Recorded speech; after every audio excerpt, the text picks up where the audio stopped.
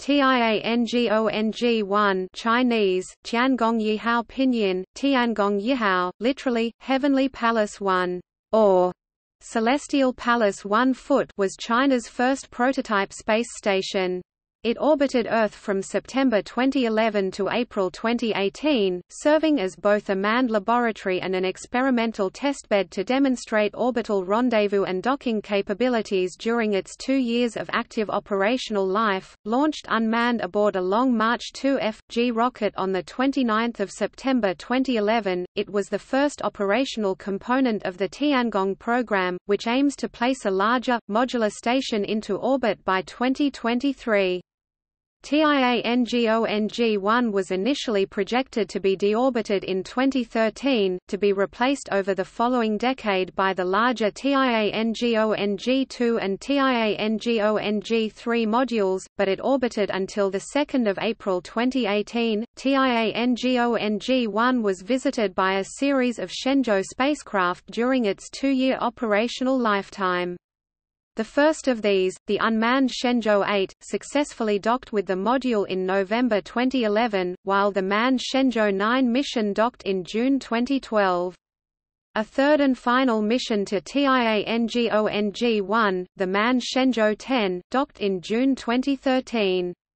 The manned missions to Tiangong-1 were notable for including China's first female astronauts, Liu Yang and Wang Yaping. On 21 March 2016, after a lifespan extended by 2 years, the China Manned Space Engineering Office announced that Tiangong-1 had officially ended its service. They went on to state that the telemetry link with Tiangong-1 had been lost. A couple of months later, amateur satellite trackers watching Tiangong-1 found that China's space agency had lost control of the station. In September, after conceding they had lost control over the station, officials speculated that the station would re-enter and burn up in the atmosphere late in 2017. According to the China Manned Space Engineering Office, Tiangong-1 started re-entry over the southern Pacific Ocean, northwest of Tahiti, on 2 April 2018 at 0:15 Coordinated Universal Time.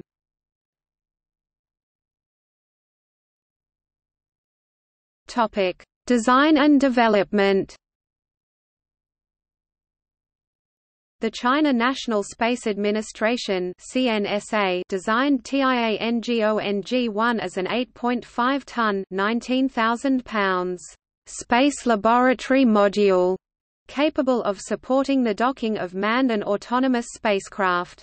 In 2008, the China Manned Space Engineering Office (CMSEO) released a brief description of Tiangong-1, along with its larger successor modules, Tiangong-2 and Tiangong-3. A model of the space station was revealed in the Chinese Lunar New Year celebration program on CCTV on 25 January 2009. On 29 September 2008, Zhang Jianqi, Vice Director of the CMSEO, declared in an interview with China Central Television (CCTV) that Tiangong-1 would be launched in 2010 or 2011. Xinhua later stated that Tiangong-1 would be launched in late 2010, and declared that the renovation of ground equipment was in progress. However, the launch did not ultimately take place until 2011. By mid-2011, the construction of Tiangong-1 was complete, and its systems and thermal properties were undergoing testing. Testing was also conducted on the Long March 2F carrier rocket on which Tiangong-1 would be launched. Technicians undertook particularly extensive safety tests on the rocket in August and September 2011, following the launch failure of a Long March 2C rocket on 18 August.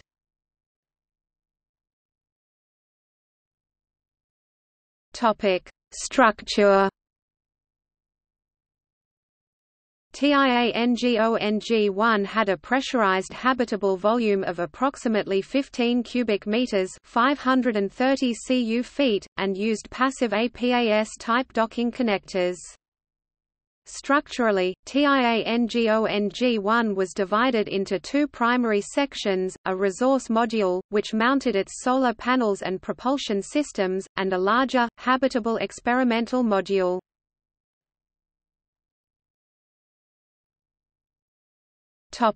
Onboard facilities. Tiangong-1's experimental module was equipped with exercise gear and 2 sleep stations. The interior walls of the spacecraft had a 2-color paint scheme, one color representative of the ground, and the other representative of the sky. This was intended to help the astronauts maintain their orientation in zero gravity. High-resolution interior cameras allowed manned missions to be closely monitored from the ground, and the 2 sleep stations had individual lighting controls. Toilet facilities and cooking equipment for the manned missions were provided by the docked Shenzhou spacecraft, rather than being integrated into the Tiangong module itself. Similarly, one member of the module's 3-person crew slept in the Shenzhou spacecraft, preventing overcrowding.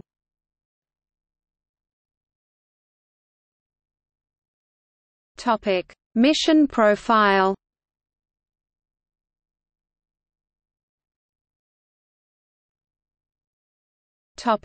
Background. Tiangong-1 was originally intended to be launched in August 2011, and was delivered to the Jiuquan Satellite Launch Center on 23 July, successfully passing a launch rehearsal test on 17 August. However, following the failed launch of a Long March 2C rocket in August 2011, the launch was postponed. Following an investigation into the August launch failure, Tiangong-1's launch was rescheduled for late September 2011, partly to coincide with the Chinese National Day on 1 October.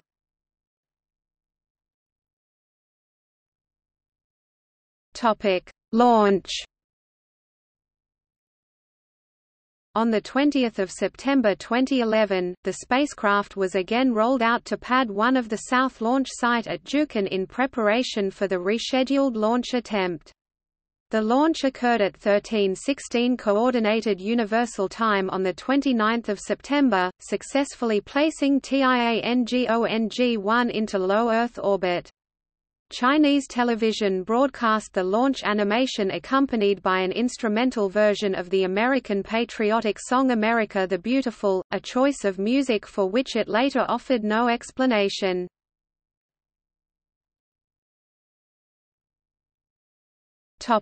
Orbital transfers and testing.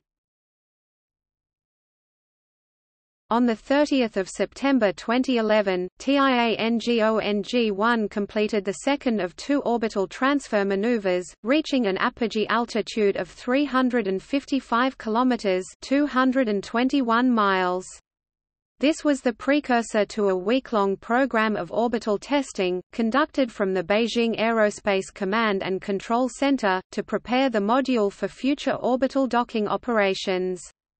On 10 October, Tiangong-1 released its first orbital photo, showing a view of its outer hull and satellite relay antenna.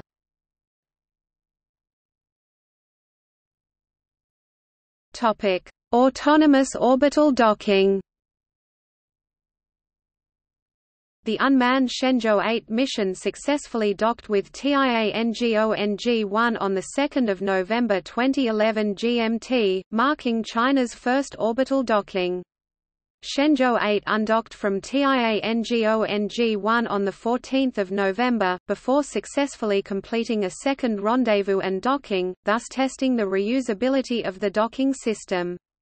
Shenzhou 8 deorbited on 17 November 2011, and landed intact in Szczytwang in Inner Mongolia. After the mission, the CNSA reported that Tiangong-1's systems were in optimal condition.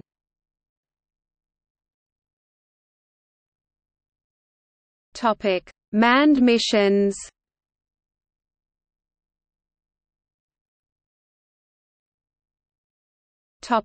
Preparations.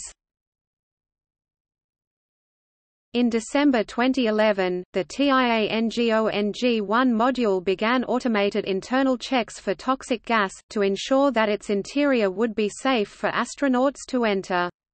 In January 2012, reports emerged alleging that the American X-37B robotic spaceplane was shadowing Tiangong-1 for surveillance purposes.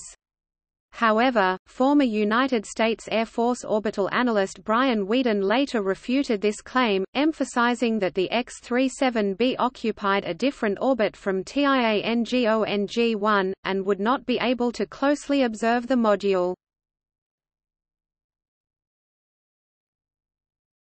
Shenzhou 9. In March 2012, it was reported that China had finished the initial crew selection for the Shenzhou 9 mission. Niu Hongguang, the deputy chief commander of the China Manned Space Engineering Project, stated that Shenzhou 9 would dock with Tiangong-1 before August 2012.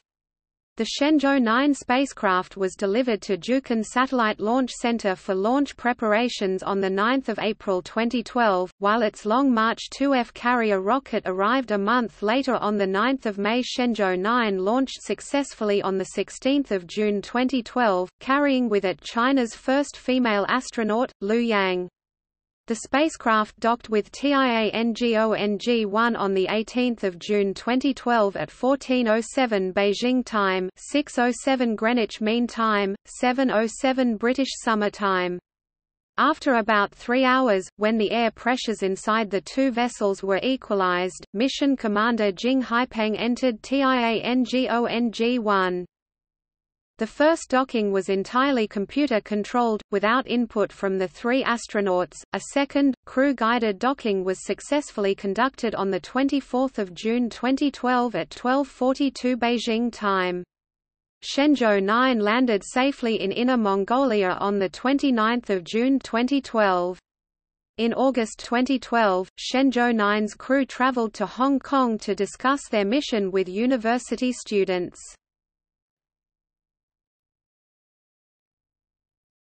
Shenzhou 10. The manned Shenzhou 10 spacecraft, the final Shenzhou mission to rendezvous with Tiangong-1 before its deorbit, was launched on the 11th of June 2013. The launch of Shenzhou 10 was originally planned for earlier in the year, but was delayed to allow the mission to incorporate more complex scientific experiments. The mission's crew included China's second female astronaut, Wang Yaping. Shenzhou 10 docked successfully with Tiangong-1 on 13 June. On 15 June 2013, the Shenzhou 10 crew completed China's first orbital maintenance operation, replacing Tiangong-1's interior cladding. Additional maintenance work was conducted on the space station's seal rings. On 20 June, Wang Yaping delivered a remote video lecture from orbit to students across China, demonstrating physics in microgravity with her colleagues. On 24 June, CPC General Secretary Xi Jinping contacted the astronauts via remote video link to congratulate them. After a series of successful docking tests, Shenzhou 10 undocked and returned safely to Earth on 26 June 2013. With a duration of 15 days, Shenzhou 10 was China's longest manned space mission, until Shenzhou 11's 30-day mission to Tiangong-2 in 2016.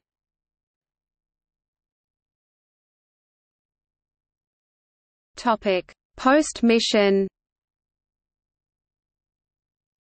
The Tiangong-1 was launched in September 2011, with an intended service span of 2 years. After the last crew departed the module in June 2013, it was put into sleep mode. It was intended that it would remain in orbit for some time, allowing China to collect data on the longevity of key components before being commanded to gradually re-enter the atmosphere. The permanent mission of China to the United Nations informed the Committee on the Peaceful Use of Outer Space that the Tiangong-1 had ceased functioning on 16 March 2016. On 21 March 2016, the Manned Space Engineering Office announced that they had disabled data service, since the space station had operated 2.5 years longer than its intended 2-year service plan. According to the office, the space laboratory was under continued and close monitoring until it finally burned up in the Earth's atmosphere during an uncontrolled re-entry.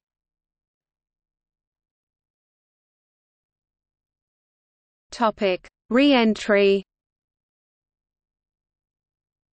The orbit of Tiangong-1 was decaying gradually, and the space laboratory was predicted to be destroyed upon re-entry into Earth's atmosphere. At the request of China and the United Nations Office for Outer Space Affairs, the Interagency Space Debris Coordination Committee (IADC), led by the European Space Agency (ESA), conducted an international campaign to monitor the re-entry of Tiangong-1. ESA's Space Debris Office in Darmstadt, Germany hosted and administered the campaign, with participation from other space agencies and organizations including the China National Space Administration, the Indian Space Research Organization, the Japan Aerospace Exploration Agency, the Korea Aerospace Research Institute, and Roscosmos.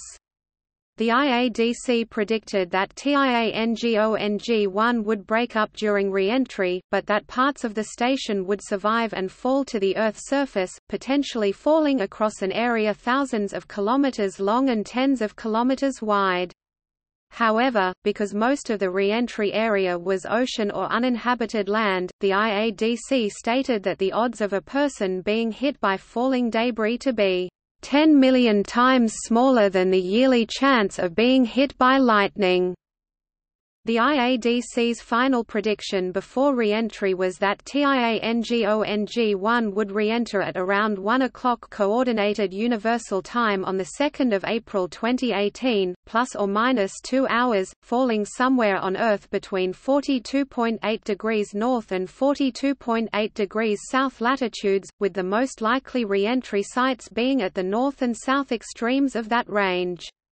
This is because the station's high-inclination orbit had the smallest north-south speed at the extreme latitudes, and the greatest north-south speed near the equator. Independently, the non-profit Aerospace Corporation's Center for Orbital and Re-entry Debris Studies predicted that Tiangong-1 would most likely re-enter the atmosphere around 0:30 Coordinated Universal Time on 2 April 2018, plus or minus 1.7 hours. CORDS scientists also predicted that it would re-enter somewhere between the 42.7 degrees north and 42.7 degrees south latitudes, a range that covered 2/3 of the Earth's surface, with a high likelihood of an ocean landing of whatever did not burn up during re-entry. They predicted that if any parts of the station survived re-entry, the small amount of debris would impact the ground over an area a few hundred square kilometers in size. The final prediction of likely areas for debris impact covered southern South America, Africa, the Middle East, and Central Asia. However, even in those high-probability areas, they still estimated the odds of a specific person being hit by debris to be about 1 million times smaller than the odds of winning the Powerball jackpot. Tiangong-1 re-entered the Earth's atmosphere at approximately 0:16 Coordinated Universal Time on 2 April 2018 over the South Pacific Ocean at 24.5 degrees south 151.1 degrees west, -24.5, -151.1. According to Chinese state news agency Xinhua, the station mostly burnt up upon re-entry. It was the largest spacecraft to re-enter the atmosphere since Phobos Grunt in January 2012. This was about 3,600 kilometers (1,900 nmi) from Point Nemo, a location often used as a spacecraft cemetery to crash defunct satellites. As the spacecraft made an uncontrolled re-entry, this was unintended coincidence.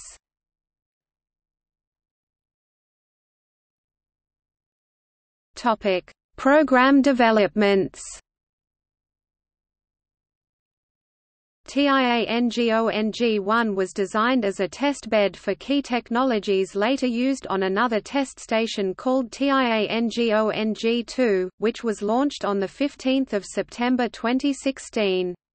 Both experimental space stations are short-lived and meant to test technologies and systems for a permanent future space station called Chinese Large Modular Space Station, which is planned to be assembled from 2019 to 2022. The design of Tianzhou, an automated cargo spacecraft intended to resupply the Chinese Large Modular Space Station, is based on Tiangong-1.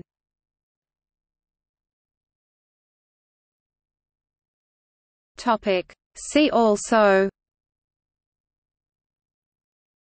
Agena target vehicle, Chinese space program, Chinese women in space, International Space Station, List of space stations, Salyut 1, Skylab.